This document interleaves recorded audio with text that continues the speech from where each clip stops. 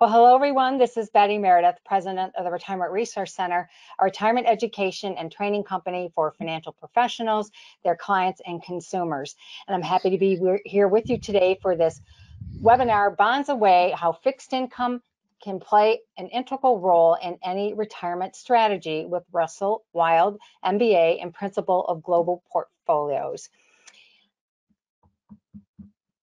Unlike stocks, which date back only several hundred years, bonds go back many thousands. And the first bond was issued around 2400 BC in Nippur, Mesopotamia, which is part of Iraq.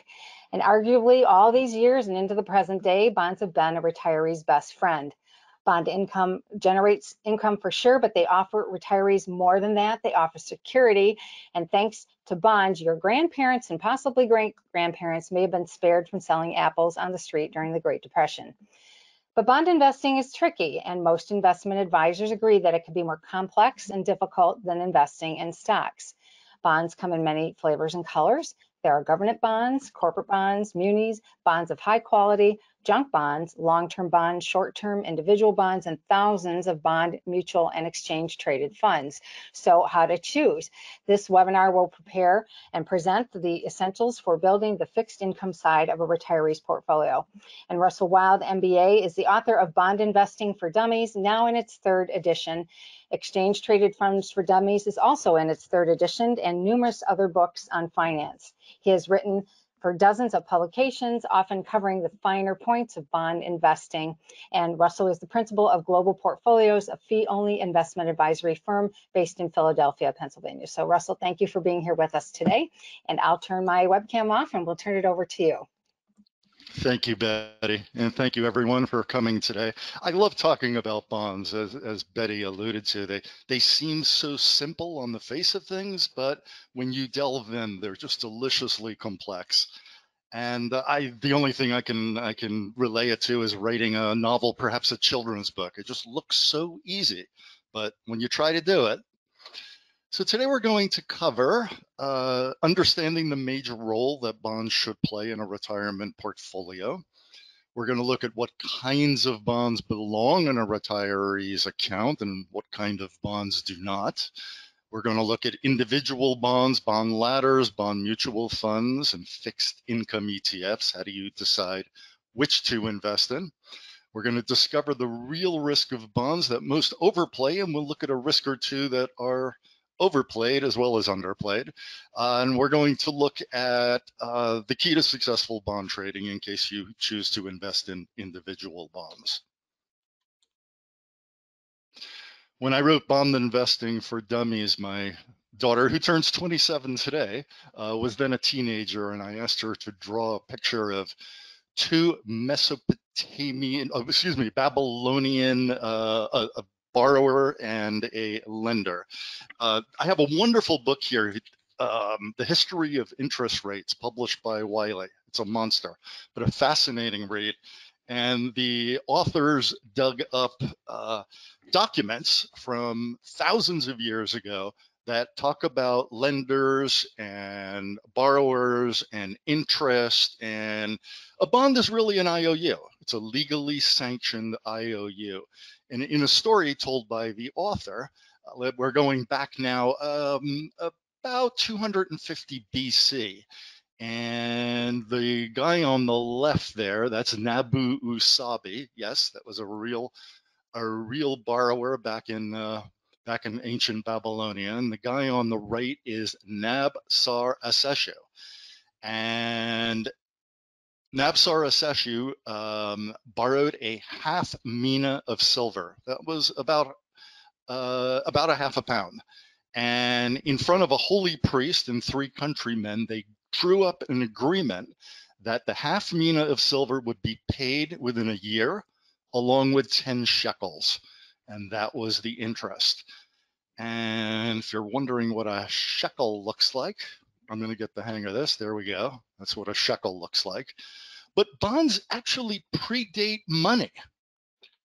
If we go back 1,500, 2,000 years before that to ancient Mesopotamia, if any of you read cuneiform, you might recognize on this tablet a buyer, a borrower, a lender, and some interest and a time period and some grain.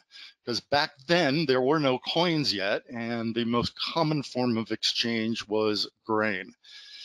If you're wondering what the interest rates were, it depended on the commodity. We're talking about thousands of years ago, before the Common Era. Interest rates tended to bounce between 20 and 50%. It tended to depend, just like today, interest rates went up and down, although by today's standards they were always up. And it depended on the commodity. There was generally a much higher interest rate on grain, perhaps because of spoilage, than there was on precious metals. And then we're talking about the 1100s. Bonds started to take on a form that we're more familiar with. They were issued as certificates. It started about 1100 in Venice, because Venice was a city-state waging war against other city-states on the Italian peninsula, and they issued something called a prestiti. It was a certificate that offered citizens the option of lending money to the state, and then they would get a certain amount of interest. And by then, interest rates were more like 15, 20%, a certain amount of interest. There was no maturity date by then. The interest would be paid forever, as long as you held the bond. This bond here on the slide is issued by the Imperial Chinese government. The date is too small to read, but it was probably late 1800s, early 1900s, and this one was issued in British pounds. On the right, you can see in the old days, not very old days, because these bonds stayed in this form until 1982. We'll talk about that in a moment. These bonds had coupons, and the coupons were cut out and they were turned into the issuer of the bond, and whatever the interest rate was, if it was 5% on a £100 note, you would get £5 a year. And usually these coupons were good every 6 months. You'd cut it out, you'd turn it into the Chinese government in this case, and you'd get £2.50 per 6 months. Let me just show you. I have one up on my wall, another example. The coupons are actually on the back, but this is one from the New York Central Railroad Company. It was issued in 1955. It matured in 1980. They're beautiful works of art. I'm sorry they went by the wayside, but the US government isn't, because in 1982, they figured there were too many people not paying taxes on their bond interest. So then we moved to electronic form. And ever since 1982, if you want to hold bonds, you get them through a bank, through a brokerage, and they will be held for you electronically. You get a statement once a month, once every 6 months, just like you do for holding stocks. This particular statement is from the US Treasury. You can own Treasury bonds directly through the Treasury, and this is a statement attesting that whoever statement this is has $30,000 in US Treasuries. I should say the one exception, interestingly enough, where you can actually get a certificate bond today is US savings bonds, but only those savings bonds that are purchased with tax refunds up to $5,000 a year.